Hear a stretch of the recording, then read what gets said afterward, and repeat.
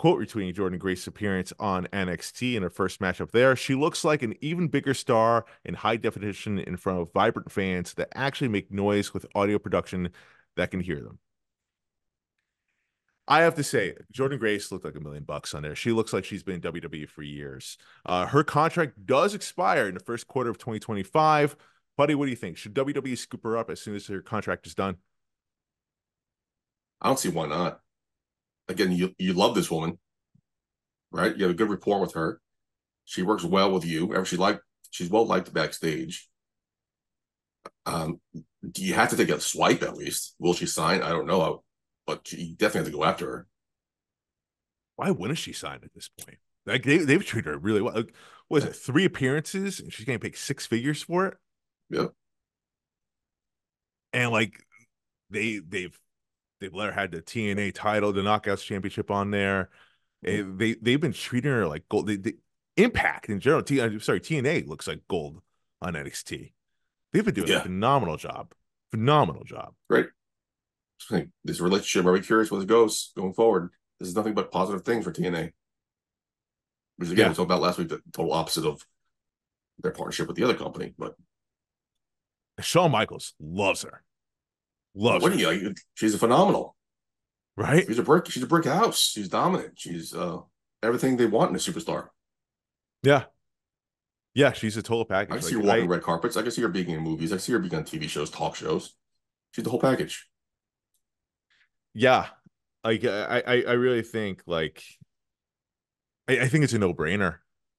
I think if WWE signs another free agent, this will be the next one.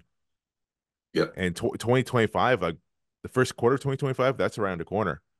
You know, yeah. that's essentially right after WrestleMania. You know, that she can make a debut Raw after Mania, essentially. Basically, or even at Mania. Yeah, first quarter, we don't know when. That could be anywhere between January and March, right? Yeah, So yeah, even at Mania.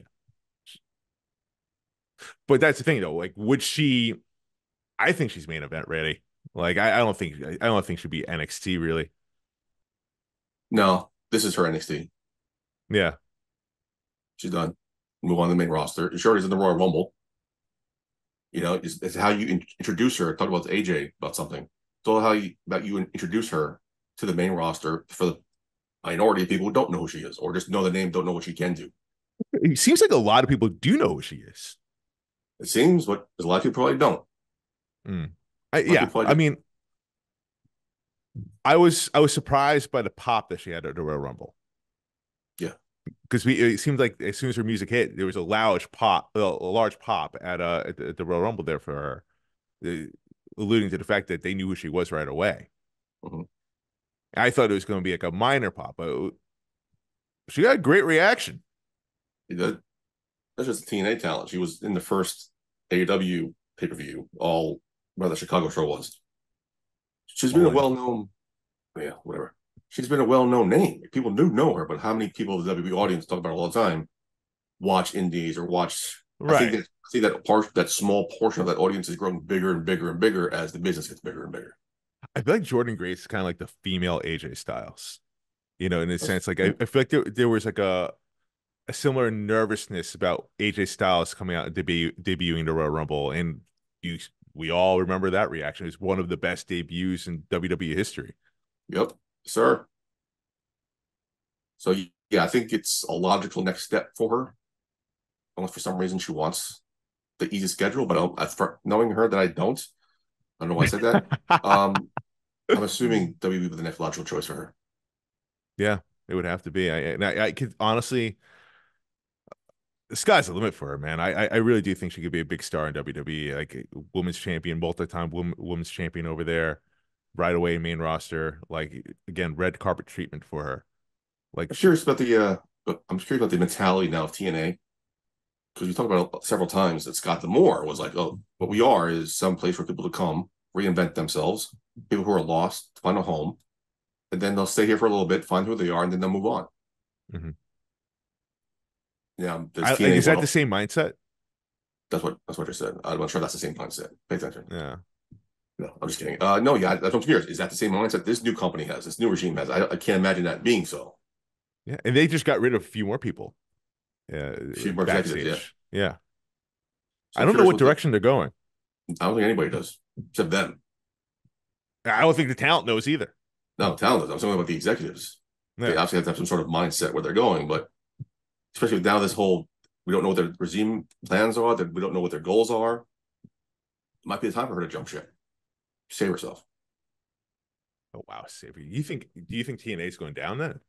I I don't don't know. think so. I don't think so. I think there's the only way for them to go is going up. I think it's going to be a big TV deal, bigger names, maybe live weekly TV. I think I read something they're looking for a permanent place to do weekly TV like they used to. Yes. Yes. But does Jordynne Grace want to do that when she can go main event in front of WrestleMania?